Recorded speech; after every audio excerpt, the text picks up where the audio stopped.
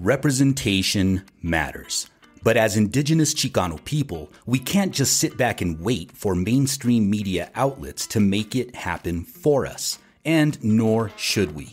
We started the Tales from Atlantis podcast because we believe that it is imperative for Chicanos, Chicanas, and Chicanx people to produce our own media and tell our own stories. And the way we choose to do this is by using Buzzsprout to host the podcast. Buzzsprout is by far the easiest and best way to launch a professional podcast. You'll get a podcast website, audio players that you can drop into other websites, detailed analytics to see how people are listening, tools to promote your episodes, and much more. To start your own podcast and get a $20 Amazon gift card, follow the link in the show notes. This lets Buzzsprout know that we sent you and helps support the show. Buzzsprout, the easiest way to start a podcast. Now, on with the show. You must excuse me.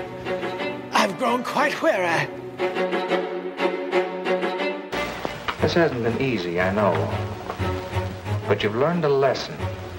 A lesson in honesty. Honesty to yourself and honesty to others. That lesson will stand you in good stead all your life. I think we've all learned a good lesson. I've always heard that honesty is the best policy. Now I'm catching on to why that's so, Greetings, dear listeners, and welcome to yet another episode of Tales from Atlantis. We are your hosts, Kurly Tlapoyawa. And Ruben Arellano Tlacatecat. So how are you doing tonight, sir? I am doing fine. Why, thank you for asking. Happy birthday, by the way. Hey, thanks. When is yours?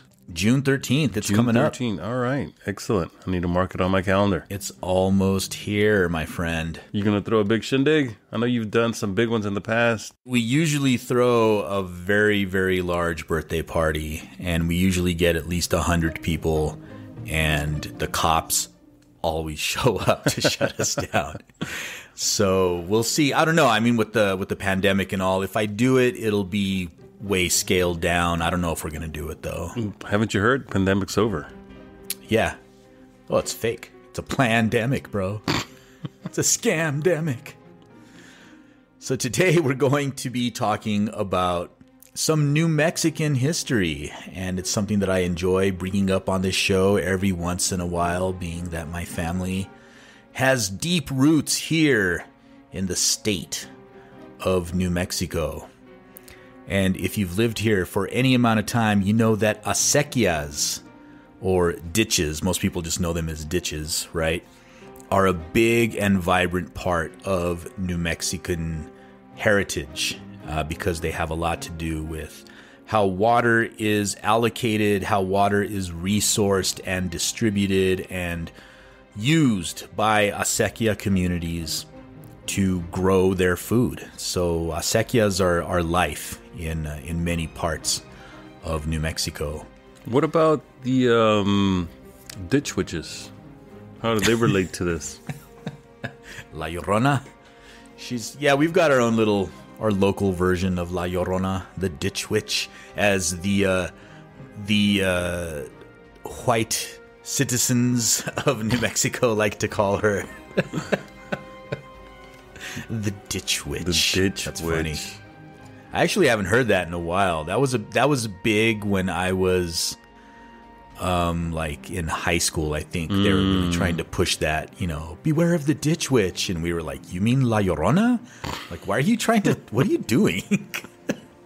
I think they finally just gave up because I haven't seen it. It didn't catch on?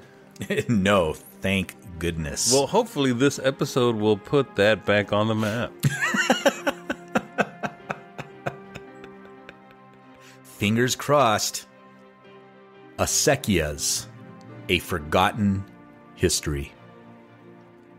The acequia is a communal irrigation ditch, and its continued use is a testament to the cultural resiliency of the New Mexican people. But where does this tradition come from? Sadly, Most New Mexicans have a distorted understanding of Acequia history and credit its creation solely to Moors and Spaniards. For example, a recent article in National Geographic frames the origins of New Mexican acequias as follows. This communal water system traces its roots to the Spanish conquistadors who brought their traditions to the territory in the 1600s and who themselves borrowed it from the Muslims who invaded Spain in the 8th century. Indeed, the word acequia, pronounced acequia, stress on the sa, is an adaptation of the Arabic as sikaya, sakia, not sure, meaning water carrier. I think it's Acequia, but I don't speak Arabic. But is this really true? Well, as Captain Kirk would say, but that's not the way it happened. In fact, there is way more to the story. You see, when the Spanish arrived in Mesoamerica in 1519, they encountered civilizations that were thousands of years old. These civilizations gave rise to exquisite works of art, philosophies, monolithic architecture, systems of government, schools, libraries, and of course, highly developed systems of agriculture. One of the hallmarks of Mesoamerican agriculture was a system of irrigation ditches and canals known as apantli, or apantle, depending on the variety of Nahuatl that you speak. The apantli formed a network of irrigation ditches that were fed by the Way Apantli, or the Great Canal, which was used to distribute water to individual fields, or milpas. Now, I should mention that irrigation ditches were also in use at this time throughout the Americas. The Hohokam in Arizona built a vast system of irrigation ditches, and the ancestral Puebloans of New Mexico also had developed systems of water governance. For example, some communities used the apantli as part of their name, which was expressed visually in Mesoamerican text by a drawing of the cross-section of an irrigation ditch along with a phonogrammic symbol. So basically you would get these communities that would name themselves, for example, from the Codex Mendoza, we have Awilisapan, Totolapan, and Acocospan. And these are all from the Codex Mendoza. And the way that the name is written using the Mexica style is the cross-section of a ditch, and then you had the other symbols. So, for example, Awilisapan means apantle happiness place, right? So it has like this guy sitting in an apantle holding his hands up, like really happy. Totolapan is like the bird apantli, so the symbol is of a bird sitting on an apantli. So the pan part of that word comes from pantli, which means banner, and so in effect, they're making a metaphorical analogy to a banner that's kind of long. Yes, something straight, right? So the apantli, these irrigation networks, were straight and rigid. So apantli, exactly like you said, they had this connection to something that was straight and rigid. Nice. Perhaps the best depiction of the vast network of apantli that stretched across Mexico Tenochtitlan is the Uppsala map. In this map, we see just how deeply this agricultural technology was ingrained into the social fabric of a Mesoamerican city-state. And I'm going to put the Uppsala map in the show notes so that our listeners can see it for themselves. But basically, it's a map showing a section, well, it's showing Mexico Tenochtitlan, but then you can also see all of the various irrigation ditches that are running out of it and into it. Because remember, they had these massive canals, right, that were being brought into the city to bring in drinking water.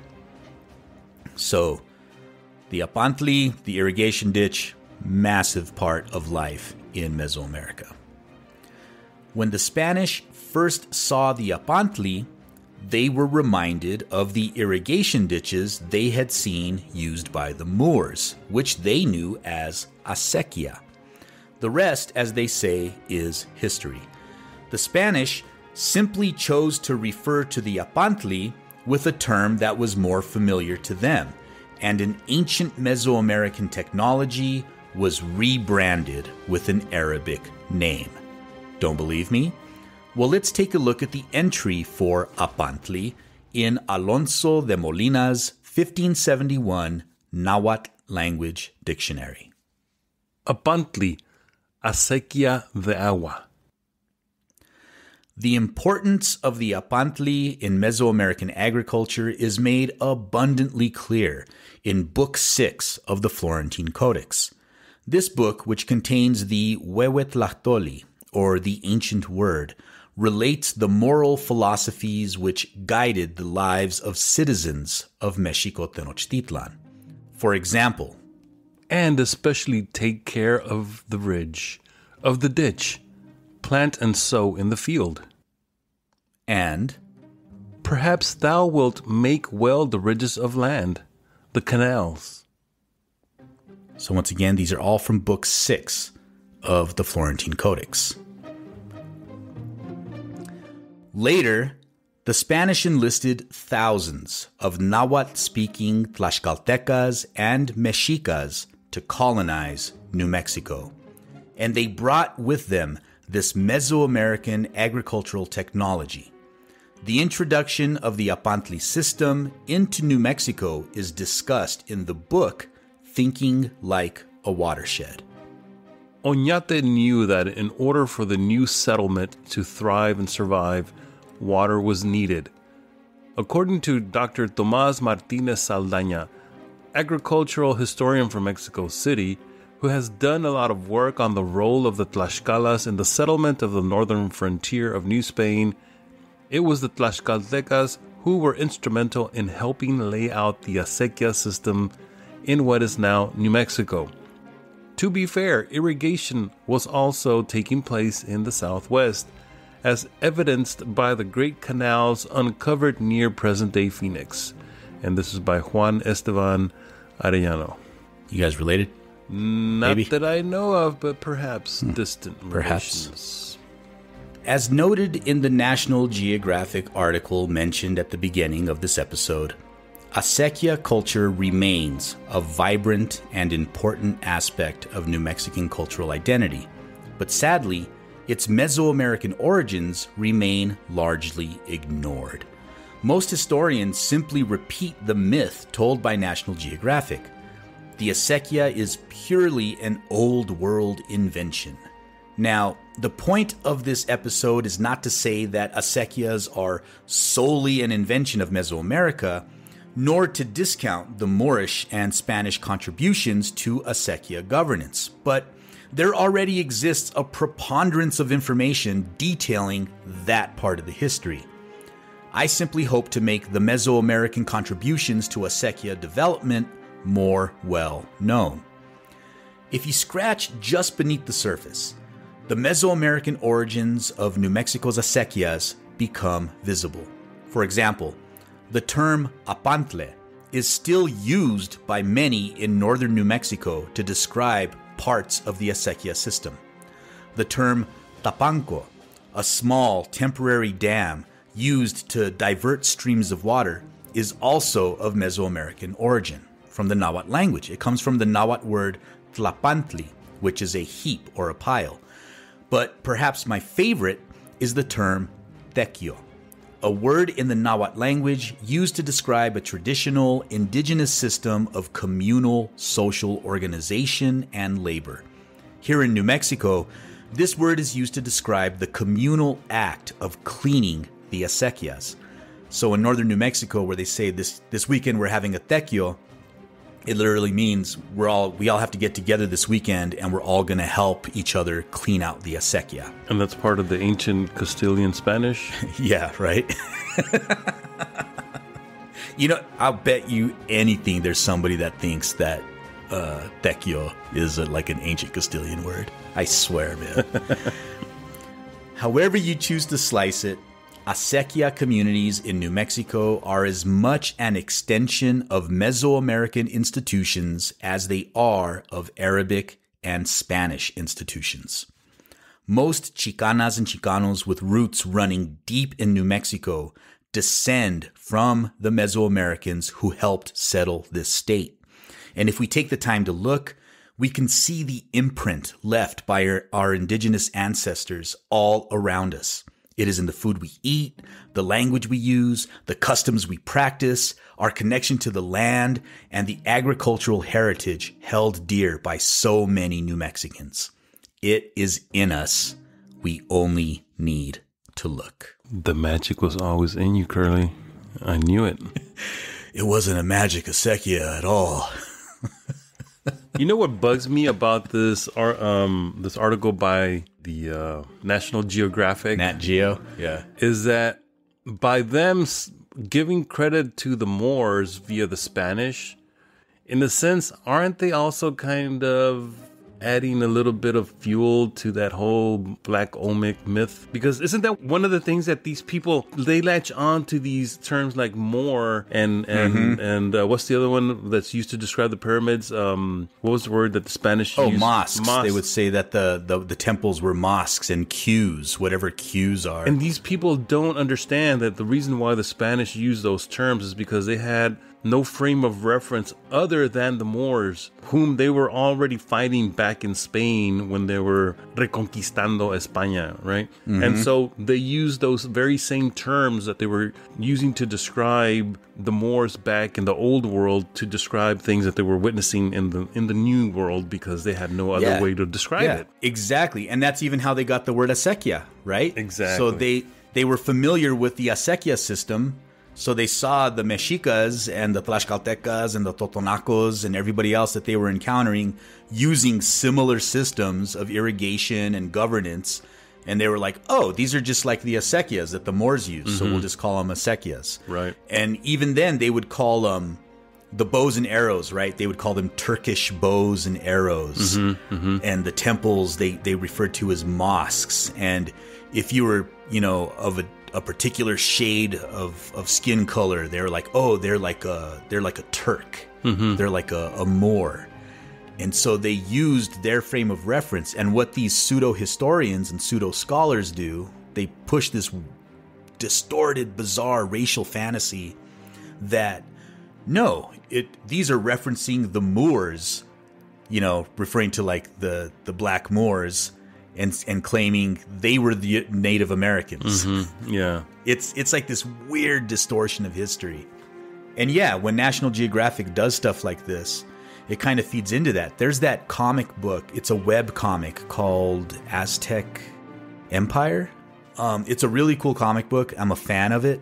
But there's one section where Cortez, and I don't know if it's Cortez or if it's just like some random Spanish captain, but he's talking about an indigenous woman, and he's like, I'm going to have my way with this Moor, right? And to their credit, I reached out to the creators of this comic book, and I was like, people are going to latch onto that, and they're going to distort it, and they're going to try to make it seem like the Spaniards were talking about, the Moors, like the Moors, and that that the real indigenous people are Moors. So the creators of the comic book actually, because the thing I like about that comic book is it has citations and endnotes. And so they put a little citation number in that issue when he says that. And at the end, in the endnotes, it addresses that. And it says, this is, they use the word Moor for the following reasons. And so I thought that was really cool. They didn't have to do that, but at least I got them to change that. Yeah. But yeah, I mean, and who from Nat Geo, like, they're not going to know any better, right? Because one of the problems with mainstream academia and archaeology and stuff is you tell people like, hey, there's this whole group of people out there who think that the Moors, they call themselves Moors, they're African Americans, but they call themselves Moors, and they claim that they're the real Native Americans. And so when you use these words, they latch onto them and they distort them. But academics and historians, archaeologists look at that and they're like, what a bunch of idiots. You know, like that's nonsense, but they don't address it. They're like, well, this is nonsense. Why would we even give that the time of day to counter that? And since they're not countering that, what they're doing is they're creating this void that's being filled with pseudoscience and pseudo-history and nonsensical bullshit. Well, because addressing these things isn't going to get them tenure, isn't going to advance their careers. Exactly, right? They don't care. You've got a finite amount of time to dedicate to your studies and your research, so why would you? But luckily, we have guys like, you know, Ken Feder and David Anderson, who are badass archaeologists who make it their point to counter pseudo-archaeological Have they written anything claims. on this? I'd like to read some of whatever they've written. Well, Ken's book, I have his book. I don't know if he covers it. Let me see. The Frauds and Mysteries one? I have, I think, the 3rd edition of that book. I have the 7th edition. Oh, there's a 7th edition? God. Well, there's even a later one, too. Like, he puts out one often, because he's constantly updating it. Okay. But what's great is, I think he does... I know he references the whole Black Olmec myth. Do you know what chapter it's in? I'm going to be honest with you, man. I do not. Okay. Yeah, because I did see it in here. All right. Well, I guess I'll find it eventually. I mean, I've been trying to make my way through this book, but, you know. The thing I like about it is it gives you these little critical thinking exercises at the end of each chapter. So, like, for example, he has critical thinking exercise. Using the deductive approach outlined in Chapter 2, how would you test these hypotheses? So, Chapter 6, makes you work. Africans in Ancient America, Afrocentrism, Africans in Ancient America, The Verdict, page 110 on my edition. That's Chapter 6? Yeah, Chapter 6. After the Indians, before Columbus. So good on him. Good on Ken for that. Yeah, for sure. I'm going to have to definitely read that part, because we need to circle back to that topic, because it's becoming problematic. Oh, absolutely. I'm actually writing up an episode about it. And it would be great to have somebody like Ken on the show, too. I've reached out to him before, and he said he's interested. Oh, cool. Ken, if you're listening... Please come on the show. Well, speaking of Ken, I just watched a great documentary on Amazon called Science Friction. Have you heard of that one? I have heard of it. I haven't watched it yet. It's Brian Dunning's documentary. It's good. Is it? Yeah, it's got Ben Radford's in it. Good old Ben. Ken is in it. David Anderson is in it.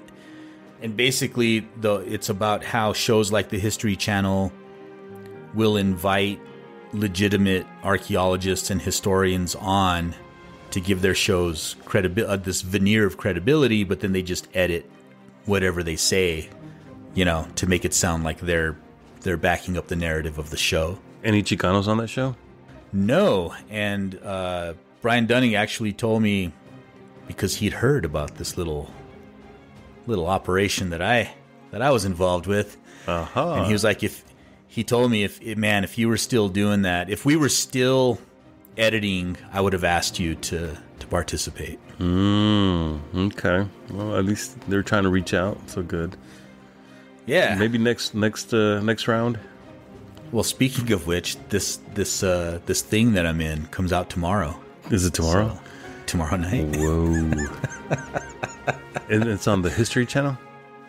I'm not. I don't know. It's on a channel. It's on a channel, and the name of the channel is a mystery. It rhymes with mystery. You could say it's a mystery channel. Okay. I'm just not sure what I'm allowed to say outside of the bounds of what I signed before the show comes out. Right. But once the show is out, I can. Well, by the time this episode airs, it's going to be after the show comes out. That's true. Yeah, that's right. So if you're listening to this, the show will have already come out a week before, like a week ago. Yep. Yeah. But I want to do it as its own episode. I want it to be. Oh yeah, we're not going to talk about it today. No. We're supposed to be talking about Acequias. That's true. One of the things with Acequias that's happening here in New Mexico that's really interesting is, so the state of New Mexico just legalized weed. Legalize it. And I'm not against it, right? I think of course, weed should be legal. But what's happened is all of these like right-wing politicians had already positioned themselves to take advantage of the legalization of weed. So like you have all these former cops and shit that were jailing people for smoking weed just last year, but they were already investing in and getting, because they saw the writing on the walls, right? They're like, weed's going to get legalized. We need to be in on the ground floor. And so now you've got this situation where the majority of money that's going to be made by the people setting up these companies, it's all going to be out-of-staters, and it's all going to be like former cops and shit. It's pretty whack. Damn. But the other big thing is it's actually going to harm, in my opinion. I mean, maybe it won't, you know, we'll see. Time will tell.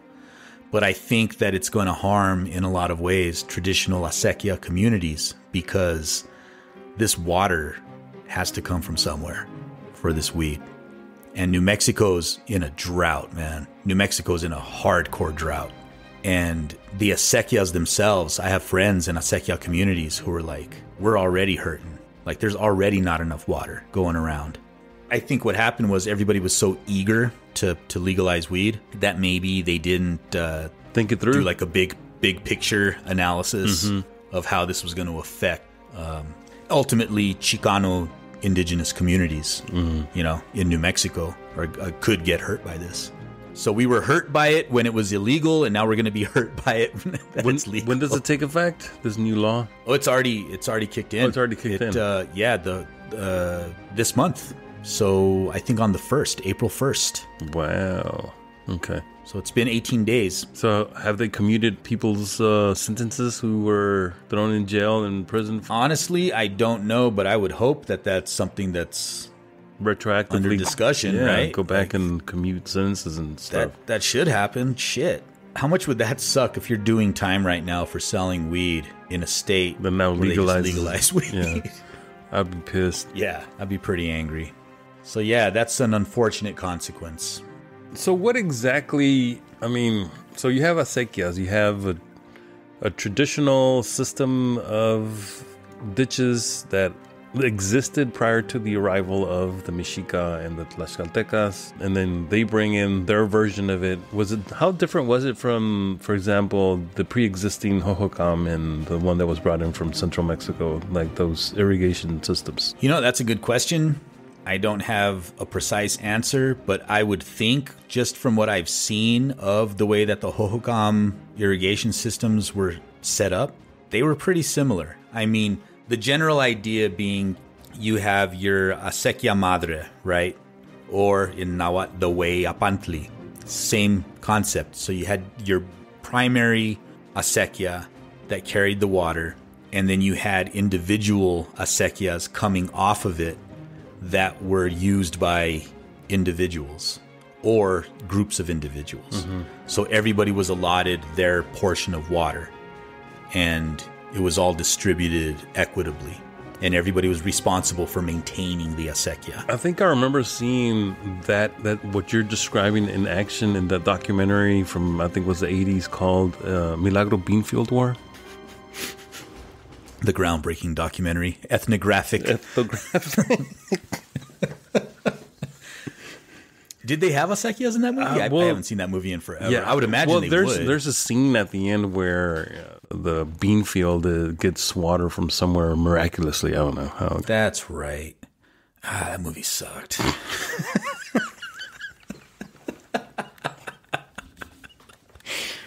It was representing your state, man. Come on. You got to give it some props. Growing up, you know, I didn't have a lot of frame of reference as to New Mexico culture, but that was one. You know, it's like, give me an idea what to expect whenever if I ever went. Bless me ultima. Yeah, bless me ultima. Well, that wasn't a movie; it was a book. It became a movie eventually. What, like 10 years ago or something like that? Something like that, with an all Puerto Rican cast. Is that what it? You know, that's weird, right? Like, fucking hell, I swear. But I'm not even gonna get into that. Yeah. But yeah, you know what? To be in all honesty, it's been so long since I've seen Milagro Beanfield War that I should probably give it another shot. Like, check it out.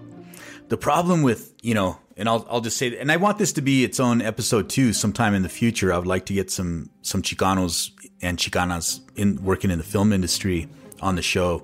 But as a Chicano who used to participate a lot in the film industry, I can tell you, man, those old Chicano movies, most of them, like 80% of them, are just fucking corny. Like, they're just corny, man. They're cheeseball. All right, so you have the Milagro Beanfield War. What else? What else is corny?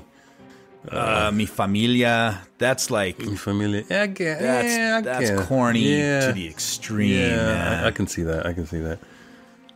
Yeah. And what else? I mean, there was like a whole slew of just, Edward James Olmos involved movies that came out around that. How do I reach these kids? Fill the hole. Hey, Fingerman. You know what? He played a main character in 2 really good movies, though. So I got to give him that. Okay. And he was in Blade Runner. So That's right. Blade Runner. That's a classic. That's a badass movie. But he was in The Ballad of Gregorio Cortez. Yep. That was also Luis Valdez's production, right? That was dope. And Zoot Suit. I mean, that movie goes hard, man. It does. I love that movie. The thing about Zoot Suit is it doesn't get the credit that it deserves for what it was at the time. It doesn't. And there's a show that's going to go nameless, but it's a nationally syndicated so-called Latino show about Latino things. And a few years ago... Latino things. Yeah. They did an episode where they talked about, quote-unquote, Latin theater. And they focused on the East Coast, as usual. It's because it's, that's the focus of the show. It's like West Side Story, stuff like that. Yeah, and never once did Zoot Suit get a name drop in that entire episode for being not only, quote-unquote, a Latino, right, if you want to categorize it as such, play that was actually exhibited in Broadway. I mean, it had a whole run in Broadway, right, before it was made into a movie. And I'm thinking... seriously? Like, you're going to talk about all these other plays and you're not even going to mention the one Chicano? Yeah. Well, the positives and negatives of that are the negative is they left it out of the discussion entirely. They erased it. The positive is Chicanos didn't get associated with Latinos. Exactly. So that's that's so maybe that's the silver lining of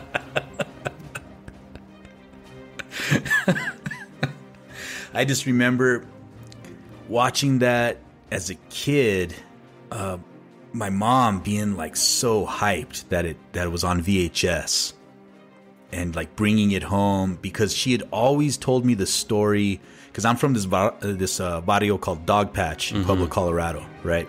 And she would always talk about this guy that she went to high school with or was in like a class below her who was a dancer who was in Zoot Suit. Okay. And interesting.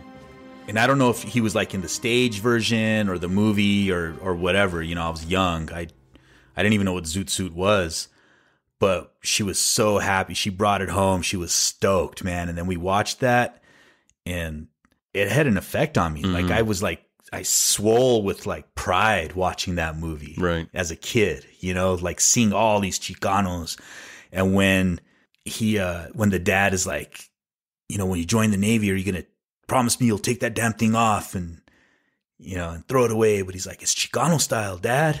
And he's like, don't call yourself that. But I was like, haven't I told you not to use that word? Yeah, I told you not to use that word. Or when Olmos is like, don't try to outpachuco me, ese. I used to go around the house like sing that to my mom and everybody in the family. Don't try to outpachuco me, ese. That's a badass movie. Well, I mean, it's interesting that we kind of made our way to Zoot Suit in this episode of Acequia. The entire episode of the Zoot Suit and the story that it's based around the Zoot Suit riots and the Sleepy Lagoon trial, that's usually focused on California. California and Los Angeles wasn't the only place that had Zoot Suiters and riots. Just saying, that can be an episode at some point. Yeah, but sure. I mean, the Sleepy Lagoon. Now, think about this. Was that part of an Acequia system as well? The Sleepy Lagoon? I don't know. You know what? It's interesting that you bring that up because I had just started to read an article about Sleepy Lagoon a couple of days ago. And I only got the abstract read, so I have to finish the article. But it'll be interesting because I know they do reference like where the lagoon was located, because it wasn't called Sleepy Lagoon. Like Sleepy Lagoon is the name that the Chicanos gave it. Yeah. And it's because they would go, oh no, you know what it was? It was a dam, because that's where they would go swim, because Mexicans weren't allowed in the swimming pools. Swimming pools, that's right. Yeah. So they would go swim at this dam, and they called it Sleepy Lagoon because there was like a Pachuco song that referenced Sleepy Lagoon somewhere. Mm-hmm. So all the Chicanos started calling it Sleepy Lagoon after the song. Got it. Well, I mean, I bring that up because some years ago, this is going back quite a few years actually, when I was doing some research for, I don't know if it was maybe it was my dissertation. I came across a reference to a creek or something similar to a creek, maybe like a little, like a ravine or something, but it was up in like in the Bay Area, just east of Oakland, somewhere in that area. And it was called Temescal or Temescales or something like that. And I've always been curious about where that name came from because that's very far up north, even for California, for something like that to have the name of Temescal associated with some natural, body of water. And I didn't know if maybe there might be some sort of connection with like an Acequia system in that area. So I wasn't sure if maybe you had ever heard of that, or I wanted to run it by you. I've always wanted to ask you. It's never come up before. It's actually the first time that it's come up in conversation, and so I just wanted to run it by you, see what you thought about that. No, I haven't heard of it. That's something that you should look into. Okay. So what else can we say about these acequias? What are they good for? Well, when I lived down in Peralta, New Mexico, and you came and visited once, my parents' house. I do remember that. There. Yeah. And so we had an acequia that ran right along the side of our house. And so I would have to go out there and open it up to get water, because my mom would always grow, she had a big garden, right? So we would use the acequia, but we weren't allowed a whole lot of water. So we used, because you're like given portions of water that you're allowed to use, depending on the size of land that you have. And there's like all these rules and regulations and stuff. And there's even an elected individual called the mayordomo, who's like in charge of that specific acequia and setting up the tequios to have it cleaned and stuff. So it's like this very rigid system of governance. But yeah, during that period of my life, that was cool, opening it up and seeing that water come gushing out and filling up our field. And then I'd go out there and I'd close it. And every year, we'd go out there and have to help clean it. So that was very cool, man. It's just like, when they say water is life, like people understand that in the sense of like, well, yeah, obviously water is life. I got to drink water to live. But when you're like growing stuff and you're eating what you're growing, it takes on like this whole different meaning, And then when you've got an entire community that's doing that and sustaining themselves off of it, then like, yeah, water is life. And here in New Mexico, we had just a week ago, we had like these 3 massive fires. I don't know if they're still even going. We had one in the Bosque down by Peralta, where I used to live. We had one in southern New Mexico and one in northern New Mexico. And it's so dry here. Like we're in the middle of a really devastating drought. And through my job, I've worked most of the forests in New Mexico for like months at a time. And I would come back and I would always tell my wife, like, these forests are tinderboxes. Like there's just deadfall everywhere. And, we were out there doing what's called a CFRP, which means a collaborative fuel reduction program. So different government agencies were collaborating, and they were going to go in there and try to clear out all the deadfall. They don't, right? They don't try to fuel do reduction, like controlled fires to try to get rid of some of that. So that's part of it, but it was either they would do a controlled burn, or they were going to open it up to allow people to go up and collect firewood. Mm-hmm. So, or like some big corporation was going to come in and log, right? So there were all of these different reasons for doing a CFRP. Our job was to go out there and make sure that no cultural resources were going to be destroyed as a result of these activities. So we'd have to go out there and identify archaeological sites and then write up reports that the best way to preserve these sites, try to protect them. But I saw it firsthand, man. These places they're tinderboxes, and we're in the middle of this horrible drought. So acequias now more than ever are important in New Mexico, and now it's just going to be all about water. Like this state is hurting. What is the historical importance of the acequias to New Mexico? Well, I think it just comes down to you have these small communities, mainly in northern New Mexico, where a lot of these acequia communities still exist. But even here in Albuquerque, there's acequia communities within the city itself, right? In like the South Valley. What's interesting is one of them is Atrisco, which is Atlixco, which is a Nahuatl name. It was like one of the earliest settlements of New Mexico, colonial settlements, and it has a Nahuatl name. But so people, every year they have these a blessing of the waters. So like the communities will come out. There'll be danzantes there. There'll be matachines there. There's the church shows up, the Catholic priests, and there's like this ceremony to bless the waters that year.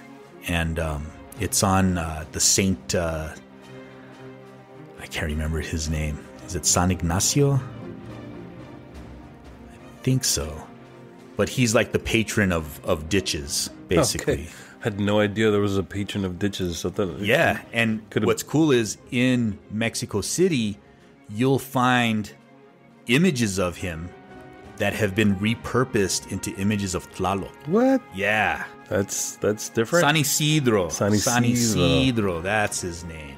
So I'm trying to get at something here. You have the word Atrisco, which comes from Atlixco.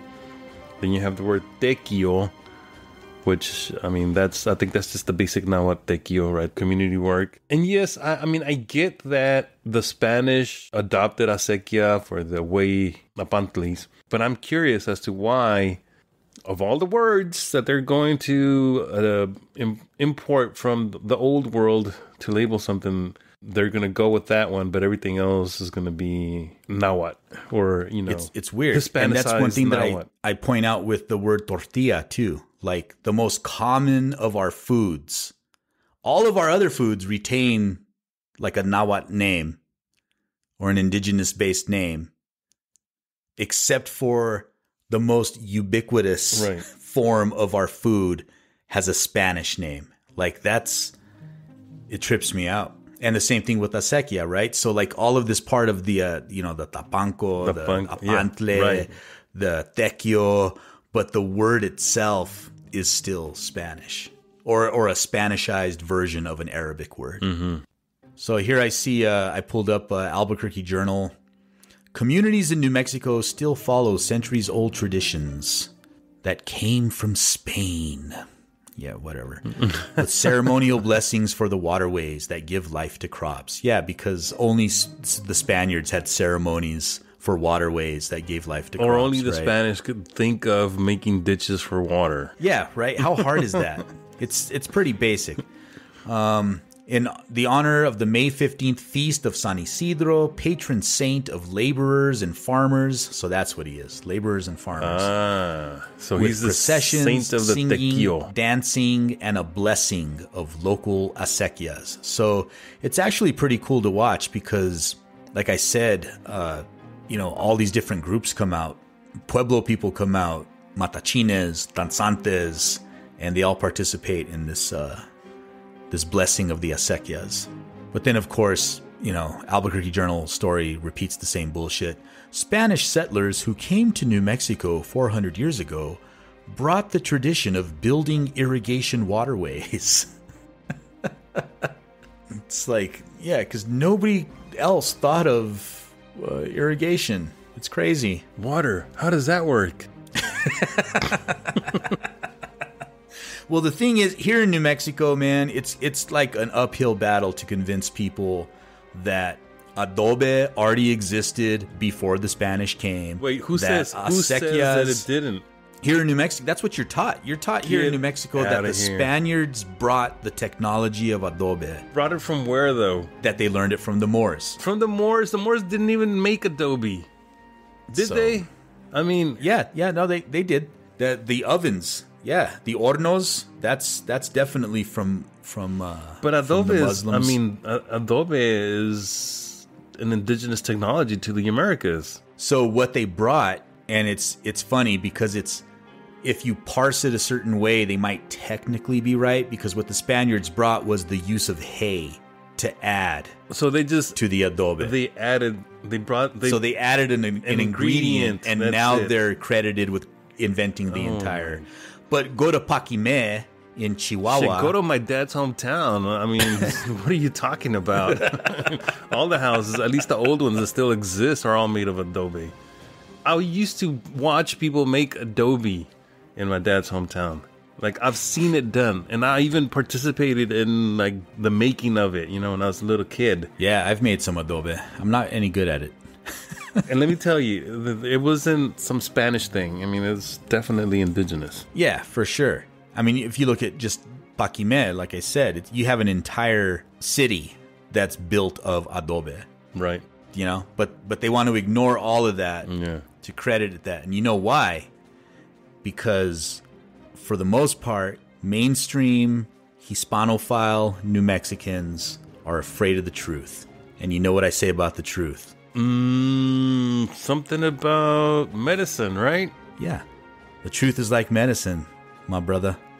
Doesn't always taste good. Sometimes it tastes funky, and sometimes it don't. But it's always good for you. Timo Itase. Thank you for listening to Tales from Atlantis. Please check out our website and consider becoming a Patreon supporter. Tlaskamati. Booyah.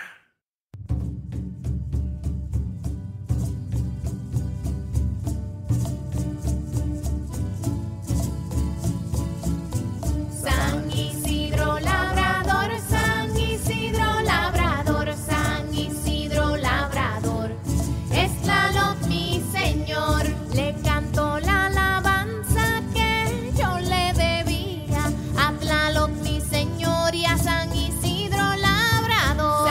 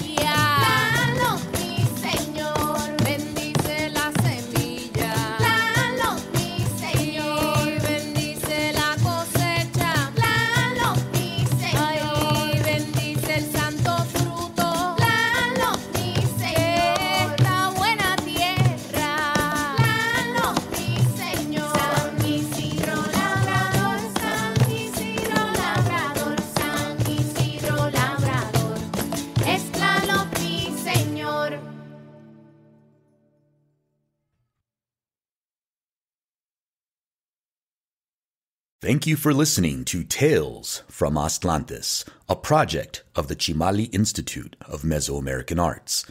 If you enjoy the show, please consider becoming a Patreon supporter. You can do this by visiting talesfromatlantis.com and clicking Support the Podcast. Your continued support will help keep the podcast ad-free and independent. Until next time, Timo Itase.